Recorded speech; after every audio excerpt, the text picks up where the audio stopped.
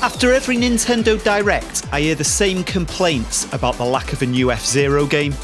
But there's already been one since the launch on the Nintendo Switch. I'm Kutski, and this is my review of Fast RMX. Get ready!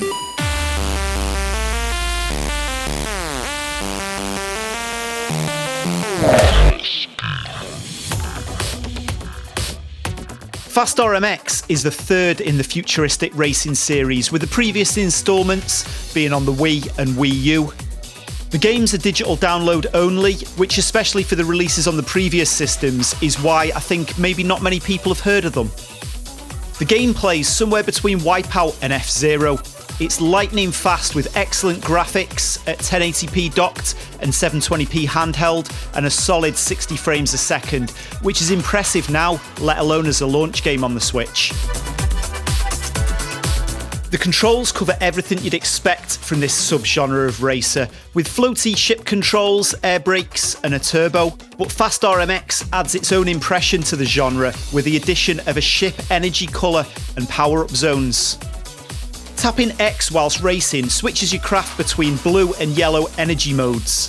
The tracks are then laced with both blue and yellow boosts and jump pads. Hit them in the correct ship colour mode to get a boost, however hitting them with the wrong colour selected and you'll be slowed down.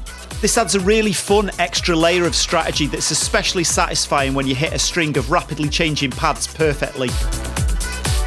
The game contains all the tracks from the previous Wii U game, plus 6 new original tracks, and another 6 which were added as free DLC after launch, bringing the total number of tracks to 36, which can be raced in 3 different classes, each increasing in speed and difficulty. Aside from the game's main championship mode, there's also the standard time attack, and a hero mode where your boost doubles as a life bar as well, bringing the gameplay even closer in line with F-Zero. The game offers up to 4-player split-screen local multiplayer and up to 8 players online. Everything about the game oozes quality and polish, from the gameplay to the graphics to the frame rate, so it shocks me more people don't talk about this, to be honest. But then again, I'd pretty much forgotten the game even existed myself until digging way deep into my game library. As I mentioned earlier, this game was actually a launch game for the Switch, which I think explains why it's not on many people's radar.